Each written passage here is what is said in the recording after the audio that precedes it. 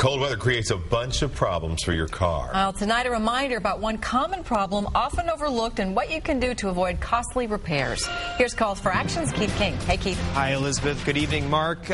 Cold and snow means all kinds of problems, from fender benders to engine issues. And this week, a lot of mechanics all across Kansas City are spending time repairing flat tires. Here's the problem. Mechanics here at Perkins Automotive Service say they see a lot of underinflated car tires during the winter.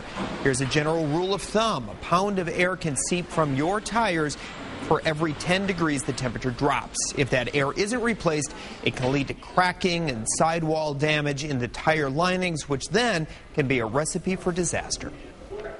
Running a tire underinflated is very dangerous. I mean, tires build up a lot of temperature on highway speed.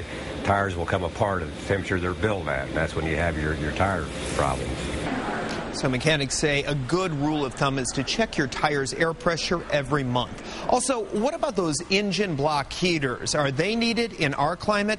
Experts say that if you have a diesel engine, it is a good idea to plug those in during the bitter cold, but they are not needed in most cars with fuel injection systems, so no need to plug those in on a cold night. For Call for Action, I'm Keith King.